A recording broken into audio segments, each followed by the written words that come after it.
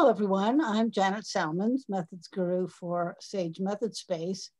And I'm joined here today by Rob Kozinets, and he's an ethnographic shaman. So we're bound to have a good conversation about online research. So before we get started, if you are new to MethodSpace, this is a blog community hosted by SAGE Publishing that is about everything to do with designing, conducting, analyzing research, writing about it, and sharing results in conventional and new ways. And you can see at the heart of this Venn diagram, we have teaching and learning, because we think that whether you are a student or an experienced researcher, we all have something to learn.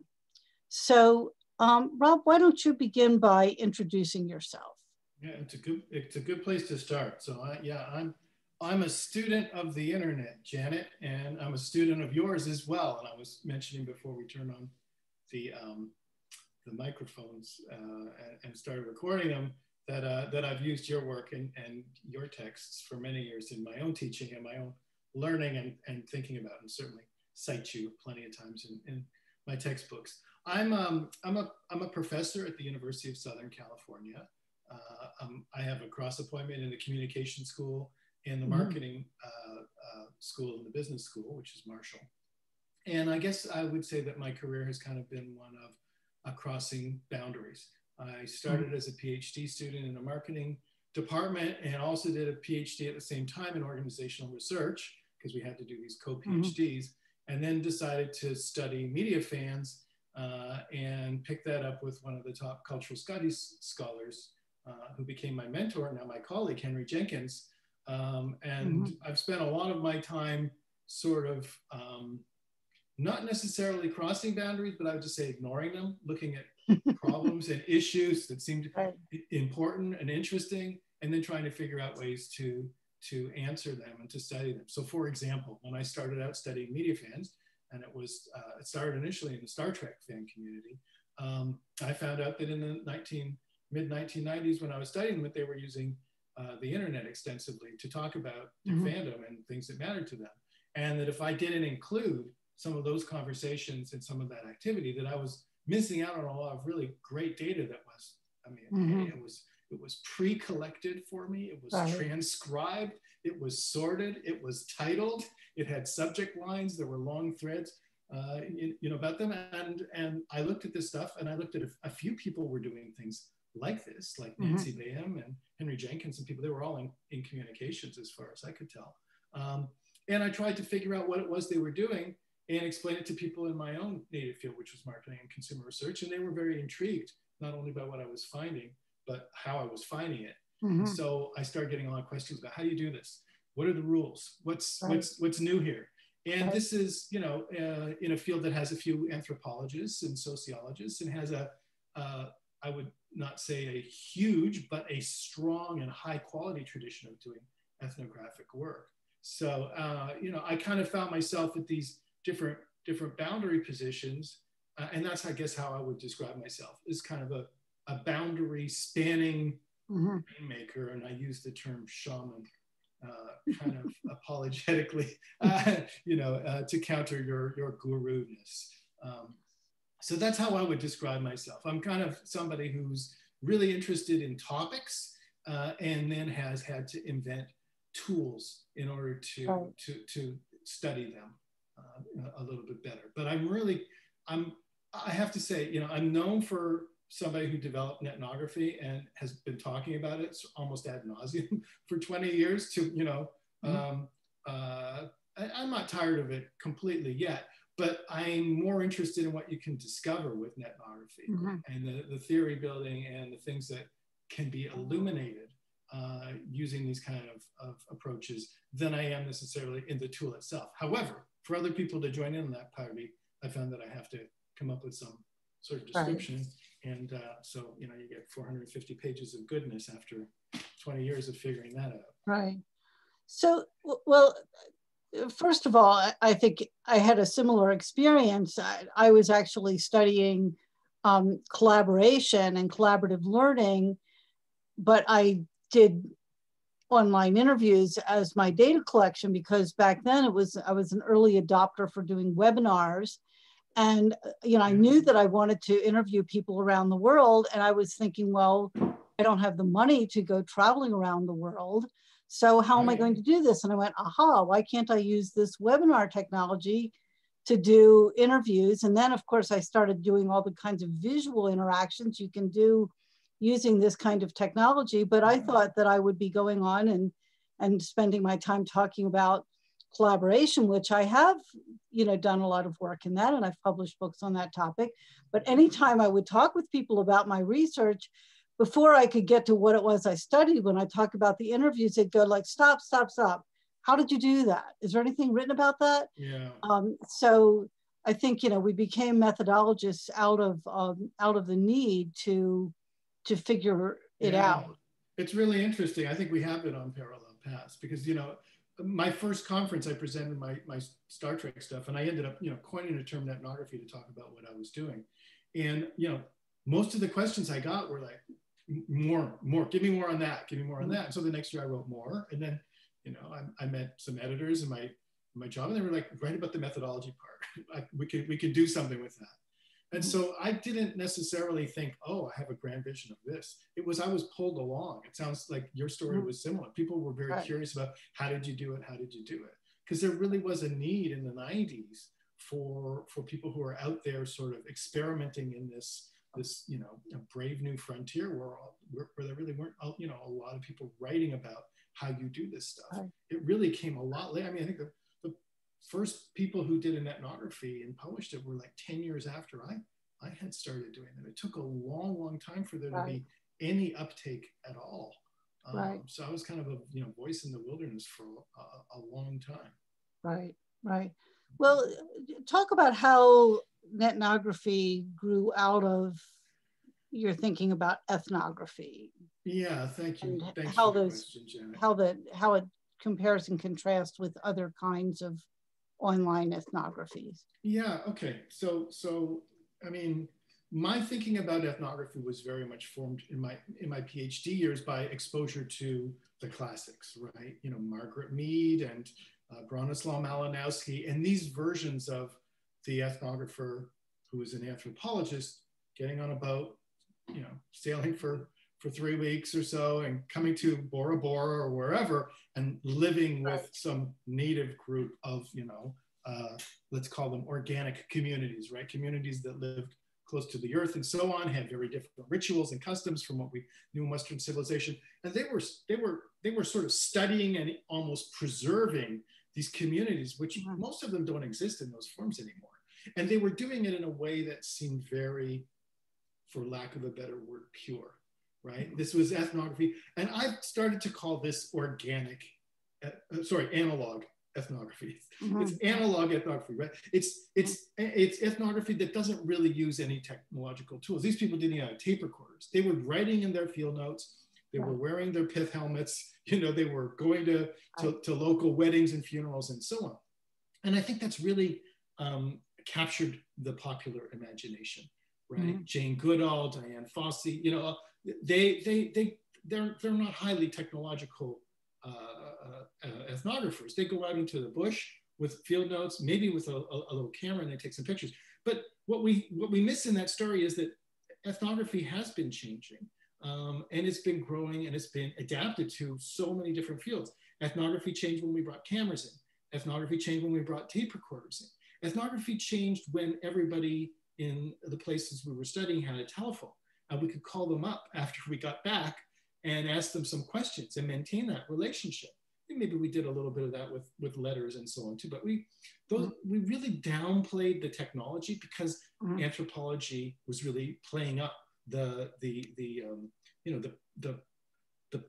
pre-colonial, let's call it primitive. I don't like the word, but less technologically developed societies. That was really the allure of this form of analog ethnography. But the truth is that ethnography has really changed and involved more and more technology until the people that we're studying, like if you look at the Yanomami Indians in Brazil, they're shooting and editing their own video and sharing it on social media. I mean, this is a rainforest tribe that has sort of been held up as, you know, one of the most pristine human cultures on earth, and they're digitally editing their own video and posting it on Instagram.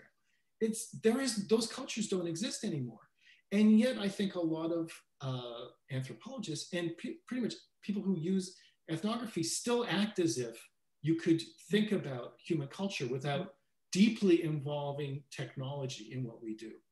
And so, you know, as I didn't really, I came to this over thinking about this for many years, but I did know that there were a lot of varieties of ethnography. For example, in my dissertation work, I wrote about experimental ethnography. I've done a lot of work with video ethnography and videography. I'm familiar with things like, you know, post-structural ethnography and feminist ethnography, you know, and every field that uses ethnography sort of adapts it. I just wrote a chapter for a book on organizational ethnography. Everyone is sort of bringing this in. So ethnography always seems to be moderated by something. And so I think around the late 1980s, people started to do ethnographies of the communications that people were sharing online and calling them online ethnographies. So they were really using whatever was being shared in those communications online. And oftentimes they were casting this as communities, online communities, and they were sort of entering into one site. Oh, let's do the, you know, the lesbian bar on CompuServe or whatever it is, and let's write about that.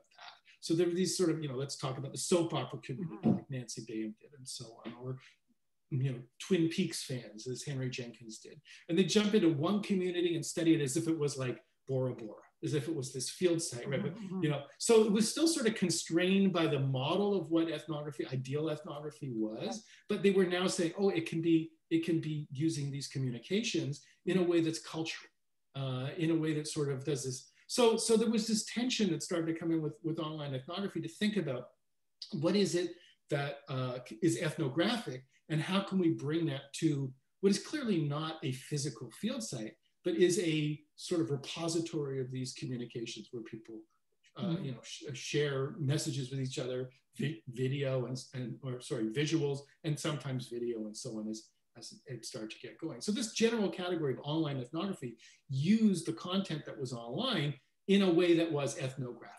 And that was originally how I thought about netnography. I was going to focus mainly on what happened online, and it would be an adjunct to the physical ethnography that I was doing at things like Star Trek conventions and fan club meetings and so on.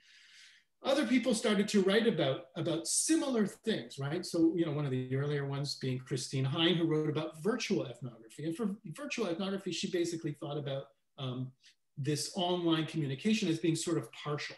It was virtual, it wasn't quite as real as the physical part. So again, this notion that the, you know, that the that the analog ethnography was sort of the, you know, the core ethnography, right? And that anything else was sort of watering it down. This notion of a digital anthropology. Sarah Pink later wrote about this. Anything, you know, that involves the digital world and the way people adapt to the digital world, whether it is their online communications or just looking at how they use their cell phone or how they move their body when they're typing and looking at a screen. All of these things would fit into an ethnographic approach that looked at how the digital was changing. So these sort of broader conceptions that brought in embodiment as well. Whereas netnography sort of followed a slightly different path, which was to really think about how do we use social media content, these texts, these communications, and so on, in a way that is true as much as possible to the spirit of ethnography and being ethnographic, without necessarily itself having to be strictly an analog type of ethnography. It's a different thing. I call it a post-analog ethnography. You know, we're moving to these other forms of ethnography, which can sort of slot in, just like, you know, we say we did an ethnography and we did interviews and we did some documentary analysis. I see, you know, thinking about how we studied the online communications of people as being a netnographic component. It could be a standalone or it could be part of a wider project. The key part here is that the rules were unclear. So we needed a new sort of set of guidelines and rules to handle things like the massive amounts of data, the fact that we're working on search engines, the fact that we don't own the tools of these trade, but they're, you know, these are social media platforms that are owned by other people. And there are huge ethics issues that you don't have in person. You've got, I tell my students, you got a Harry Potter invisibility cloak when you go out there as a netnographer. What are you going to do with that, and how can you use it? Do you have to ask informed content, for example, when you download someone's data off of a public site? How about if it's a private site? What then? What about if you've just done, exchanged a couple of words in a chat window? Do you need to disclose yourself? Do you need to get informed consent? What form should that informed consent? So ethnography didn't have answers to these questions. Right. The traditional forms of ethnography didn't know, because most ethnographers spend a lot of time writing in their little field notes in their field journals, trying to get data. Whereas I could sit down and download millions of words in a half hour. I mean, that's right. Getting data was no problem, right? That was the easy part.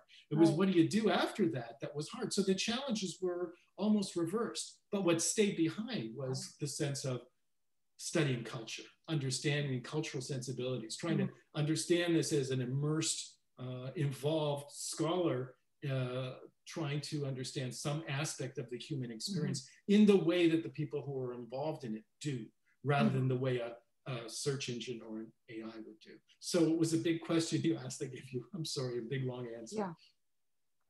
So, since you've been doing this for a while, how have your ideas about it changed? I know that your book has gotten bigger. Yeah. So what are the additional kinds of things that you felt it was important to include and kind of help researchers think through in their own studies? Sure. Well, there have been a lot of adaptations. I mean, initially when I thought about netnography, I talked about it as participant observation in an online space, or studying an online community or culture. And that's really changed, because the notion of what participation is not at all clear to people. And it's become increasingly unclear to me. And I don't use that terminology anymore. The idea of focusing on a particular online culture or community is also equally sort of not something that's as bounded as it once was. Right.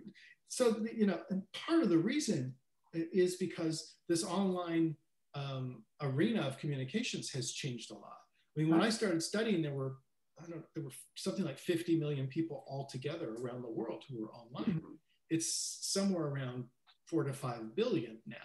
I mean, there's almost no one is not online. At that time, it was a very different feeling, a very different group, and we had a much more limited set of platforms and their affordances. Now I've got to write, if I'm going to write a new edition, I'm going to have to include a lot more on TikTok, because a lot of people are using TikTok now. I'm going to have to talk about Clubhouse, which didn't even exist when I wrote this latest version of the book. I'm going to have to talk about Discord, and things are falling by the wayside, like Periscope. And, so netnography is changing because the social media field is changing so rapidly. So people need to know, well, how do I do something like look at Snapchat, right? So when I wrote initially about news groups, which were all textual, there was no way that I could talk about taking screenshots on your mobile phone and saving those, downloading them to some sort of repository on Google Drive or on your computer, and then using those as your data set, data in your data set, because it didn't exist, this notion of, the ephemerality. Now with Clubhouse and podcasts, we have different sets of challenges. And using YouTube data and so on. And then the rights issues this is a minefield that people step into. So every time you've got to change, and then you've got new rules, right? You've got these GDPR regulations. Well, that wasn't there in the second edition or first edition of my book. And all that had to be added in. So it's this area is developing so quickly in society that I'm, and other scholars are racing to keep up and try and figure out what we should do, how we adapt to it. Plus, and when it comes to netnography, business people are using netnography too, and so they're coming up with their own innovations. They're bringing AI to this, and some of the things that they're doing, I think, are amazing, and some of the other things I think they're doing are sort of counter to some of the spirit of the way that I've envisioned netnography, and I want to be part of that discussion too. So, you know, there's a lot going on in the real world. And if we want to study it and understand it, then our methods have to keep up. And so that's really where it comes. As well, you know, I'm rethinking things like, what does it mean to say that some group of people who are posting content online is a community? Does it make sense to think about them as a community? What's communal about them? Or is this something else, something different? And we've been lazily using old metaphors to describe new realities, and we're bumping up at this point with some of the limitations that's giving us in order to be able to conceptualize and see this new world as it is, rather than through the frame of something that's no longer there. Well, like you say, I mean, just the nature of how things operate online, where, you know, it used to be that we might have, you know, an online community around, you know, a topic like adopting technology in nonprofit organizations or something like that. And you would have, you know, the content that is, you know, available to the people who have logged in and registered and joined that group. And it's, you know, maybe not entirely the idea of a walled garden, but, you know, pretty closed, in that it's obvious that you have entered it and that you've entered into a group of people who are regular participants. And I'm not saying that doesn't happen anymore, because I think that does happen. And in, you know, there are particular, you know, professional groups and groups that maybe are even invisible to the online researcher who is not a member of the organization or something like that. I mean, you're not going to get into, you know, an AA group, for example, an Alcoholics Anonymous or something like that, a therapy group or something where you really would have that sense of online community of regular attendance by the same members who are engaged in very personal discussions. Those may be happening in a more, you know, very much a private, you know, kind of space, whereas the other kinds of things that the more general, it's diffuse across multiple platforms and not, you know, within, say, you know, if I post to Twitter, you know, you know, to some extent I interact with a lot of the same people over and over again, but, you know, it's kind of random. I mean, who it is, you couldn't really, you know, it'd be hard to describe that as a community. So the sensibility of the ethnographic sense of I am an outsider going into a community to study it using certain techniques is just, I think, less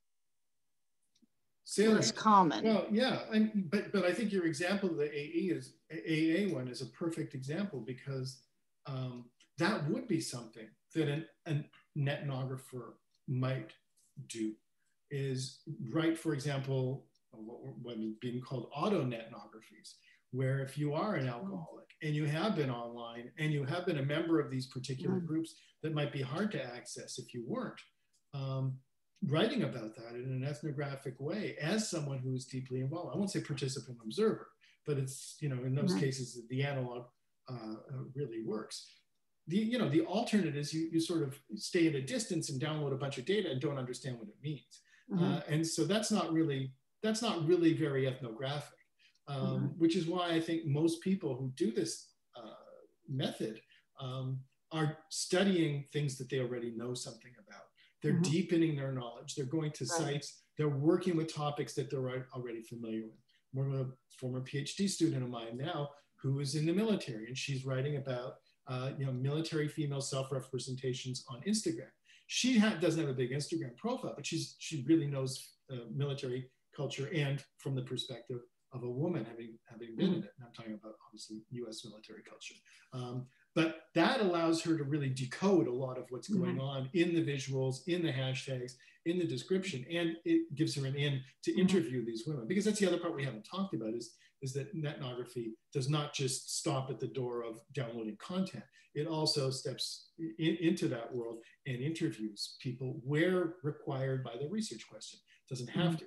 So, when we talk about steps and stages, it starts off with a research question, but then there are 3 data collection, what I call movements. The first one is immersion, where the researcher is involved in reflecting upon some kind of an online experience that involves some sort of protracted engagement with it, whether it's scanning, Instagram, YouTube, and Twitter every day, or whether it's just going back to one, alt.coffee group like I did when I wrote my early coffee ethnography. It's sort of this repeat behavior where the researcher is engaged and they're writing what I call immersion journal notes, because there's no field. There's no single field. So it's not field notes. It's an immersion journal notes. It's the notes of your immersion. Then, I mean, you can have an auto netnography that's just based on your immersion journal notes. That's certainly possible, and people do that. People like Liz Howard, who studies education and nursing out of Isle of Wight in the UK, writes about auto netnography, and she's basing it on her field notes, her immersion journal notes. Former student of mine studied Second Life as part of his dissertation with me. That was all immersion journals. But most people take it to this level of also collecting data that's out there, archival data that's around, and so on. And that movement I call investigation. The investigation movement, that's using search engines, finding content, reading through content, and then saving some of it, not all of it, a much, much smaller portion of it. Otherwise, you're going to be swamped and you're going to be overwhelmed. And then the third stage, which is really optional, is if your research question requires you to sort of understand the phenomenological reality, people's need to report something, people's storytelling, their narratives, their self-identities, all these other things, then you move to interviewing them around what they're posting, around what they're reading, around what they're doing, around them, reflecting on different things, finding out. It can often help you to decode that. So your 3 movements there are immersion, investigation, and what I call interaction. And it doesn't have to only be interviews. It can also be using a research webpage. It can be using digital diaries. It can be using mobile ethnography, where you have the phone and you interrupt them, ask them questions, and so on. And then that leads them to, the kind of analysis and interpretation that most of us in qualitative research are pretty familiar with. And then the final stage, which is to make real that project and answer the research questions with it. So, a lot of the key innovations here happen around the data collection, a lot of that answer. And throughout all of it, we have to frame in each movement what the concerns are that are around research ethics. So, for example, just reporting your findings is not just reporting your findings. It's important to communicate appropriately, but also you have to do things like anonymize. Sometimes you're anonymizing the site where you found things. Sometimes you're anonymizing or pseudonymizing names. And sometimes maybe if it's a famous blogger, then you don't. So things change. A lot of things have to change there. When do you actually cite someone using their real name with their content, and when do you pseudonymize them? This is another area where analog ethnography doesn't really offer very much help, because it doesn't work that way. Yeah. Right. Margaret Reed didn't have to worry about someone entering a quote into a search engine and finding who the participant is. Exactly. What we call backwards tracing. It's pretty easy to find someone's pseudonyms, and we know that pseudonyms are very closely connected a lot of the times to real names. Right. And so, this anonymity and confidentiality that we supposedly guarantee to our participants, how does that work in the realm when we're just downloading data and playing with it? And the answer is, there's a number of strategies that you can use to do that, to ensure that. So when people are moving from that second stage to the third stage, so at what point would you say, you're following a group or a conversation or a topic, and then you think, oh, I'm interested in what Janet's got to say, I want to interview her. Would you contact the person and negotiate consent, and then kind of work backwards a little bit to see, well, what did I post? And then you've got, permission to use that as well as the interview? You might do. I mean, one of the things about ethnography, like ethnography, is that everyone is emergent. So they're all different. So in some cases, in a number of cases, I would have to say, you start out studying some group. Let's say it's female Indian American professors, let's say, and you want to understand their social media, their technology use habits. Well, you might not know where they are. So the first stage might be to interview them and talk about their social media habits, what they use, to go online with them and see some of their messaging, find out more about that. And then you would do the investigation part where you also, sort of do your observational work there. So it really depends. If you're asking about procedures, there's a lot of ways to contact people. Generally, I don't recommend that people would sort of just post to a general public forum and say, I'm looking for people, blah, blah, blah. Right, Be much more selective about finding someone who's interesting and DM them, maybe tell them what you're doing, and then maybe build a little bit of a relationship first before you offer that. It always helps to offer someone some kind of a compensation, even if it's, just to, give a small gift card or something to show them that you value their time. And generally, I think people have been pretty fortunate in getting people to work with them. But one of the things I write about in the latest version of the book is a lot of people are online and don't want to be researched. They don't want their posts being used for research. They don't want to be interrupted while they're doing this. They're busy using social media for their own reasons. They're not interested in being your guinea pig. And so we really have to be very respectful of the fact that people are not there to be our study subjects. They are there doing what they're doing, living their lives, and using these tools in that way. So we have to be we really have to tiptoe in that space and be very respectful of that.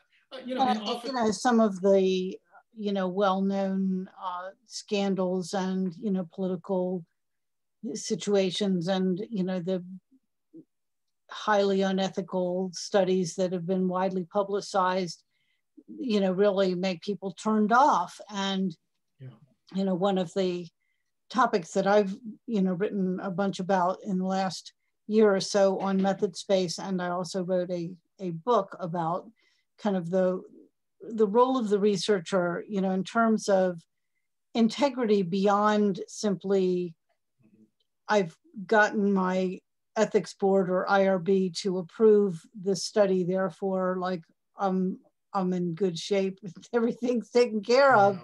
But to think, well, you're representing a whole kind of field, and if someone has a good experience with you and thinks, oh, well, that was interesting, I feel like I contributed, it's going to help build new knowledge about this topic, about the Native American professors, or whatever the topic might be that you're studying, and they feel good about that, that's going to be a good thing. Whereas if you are offensive or intrusive or make someone feel that they've been taken advantage of, then you're harming the rest of us. So it's going to come back and bite people. I honestly think that there are legal gray areas now where at some point or another, some researcher is going to step into something and they're going to find a lawsuit on their hands. So I think we all need to be very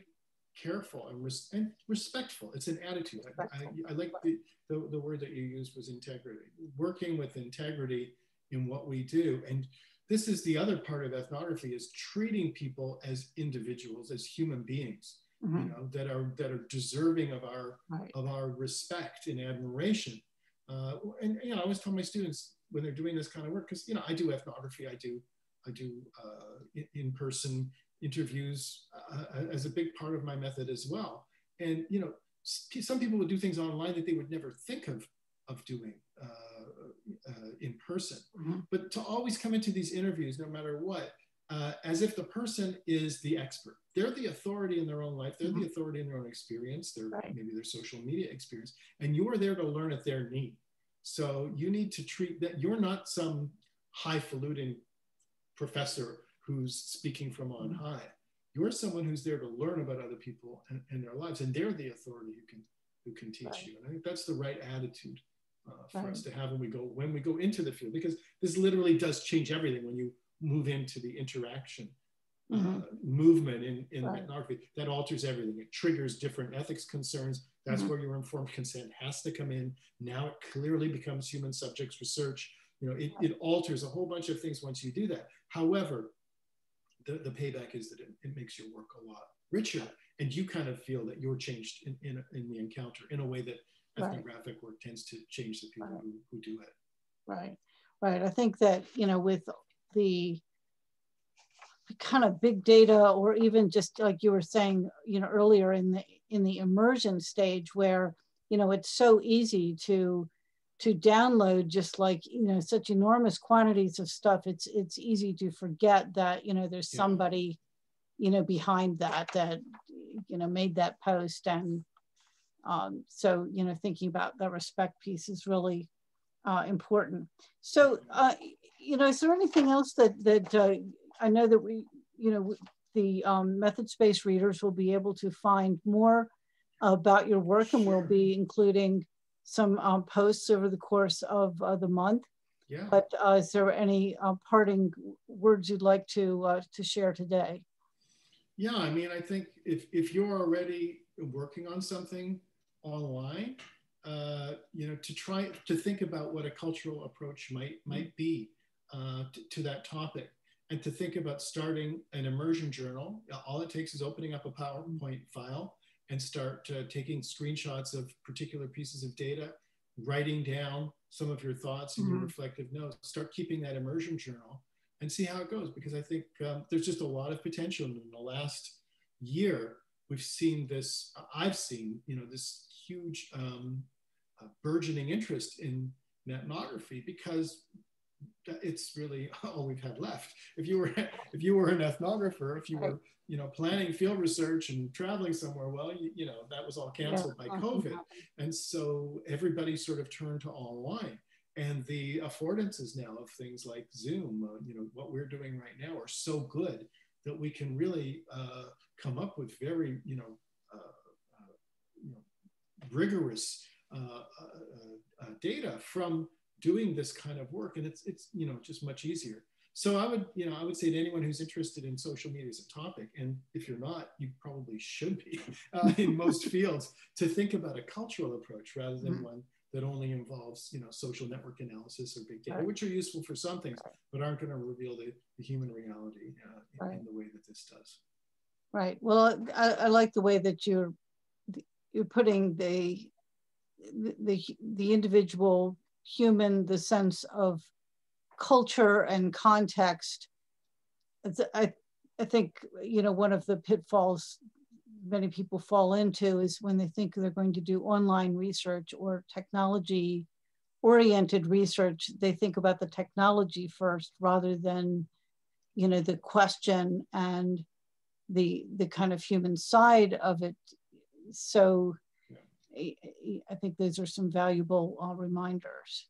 Well, and it's all, you know, and a further parting word is that it's all of this too, because algorithms and AI and affordances and the aspects of platforms and bots and chatbots, they're changing the experience of online as well. And so as a human being moving through this, we have amazing detection capabilities that our technologies really do not. Certain, you know, kind of AI, big data, scraping and coding methods are great for certain things, but they're blind when it comes to a lot of the things that traditional ethnography does and does well. And I think that's still very relevant.